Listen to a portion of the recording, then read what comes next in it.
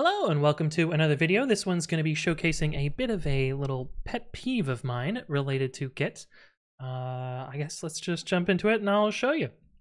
Okay, so there are several ways to clone a Git repository, and GitHub helpfully shows you the URLs for those when cloning, either HTTPS or SSH, or of course if you're using the GitHub command line, but that's not relevant for other Git servers and not what I'm meaning to show you today.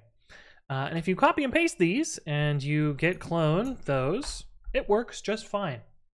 It also works if you select SSH and you have an SSH key set up. So if you delete this and reclone using SSH and you have an SSH key set up, that all works fine.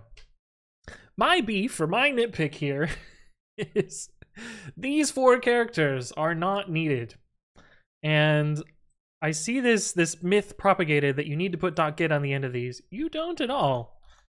So if we, rmrf ast-pretty, and we go back to our HTTPS clone, you'll see that if I remove .git, it clones just fine.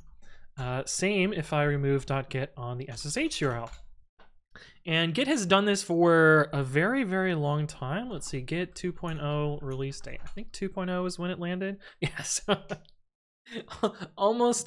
almost a decade.